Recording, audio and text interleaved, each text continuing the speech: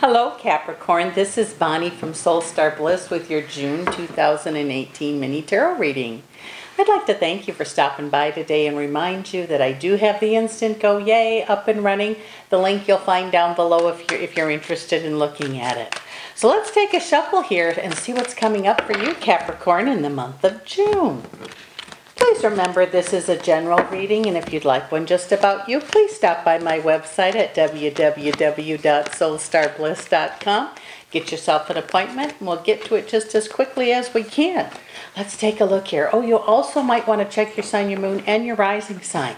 Oh, it looks like there's some travel in the works for you. Either that or you're planning on moving. It says you're going to have some choices about what you do. Maybe you're planning on leaving your job or wishing you could leave your job. But it just says it seems like there's going to be something to do with travel or moving for you, and it's a good thing. You're excited about it. It seems like it's something that you've been wanting. It says don't forget to remember Ace of Cups. When your mind is filled with spirit, it fills your body to overflowing. What you think about, you become. Looks like some of you may be learning something new, whether that be at work, maybe you're going to go take a class, maybe you're going to go back to school, but it looks like you're going to increase your knowledge in an area that will help bring more income to your home. It says don't pay attention so much to what everybody else says. So it seems like spirit is almost leading you on something, and maybe people are trying to talk you out of it or into it or doing something. It says kind of trust yourself best you can. It says that you're definitely being led here in a way to make some choices and to make some movement. That feeling of not knowing what to do and just kind of stuck there, like, you know, like you're bound with a rope, something about that's going to change. We have the Nine of Cups here, which means you get a wish coming, but it also means things are really getting ready to fall into place if they haven't already for you. It says remember what you've learned from the past so you don't have to repeat a lot of the same lessons over and over again. I feel this month there's going to be a big celebration over something, or something to celebrate, something you've been waiting to celebrate this month, and well deserved.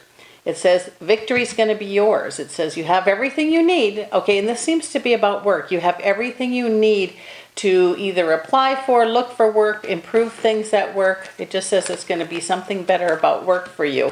Now, for some of you that's where you already work, but those of you that are wanting to move, change jobs, something like that, it could also be something like that for you.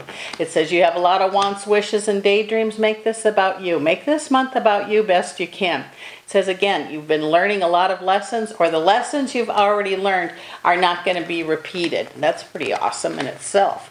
It says you've been working hard on things, and the work is going to pay off. There's change coming. The excuses are gone now. There's no more excuses.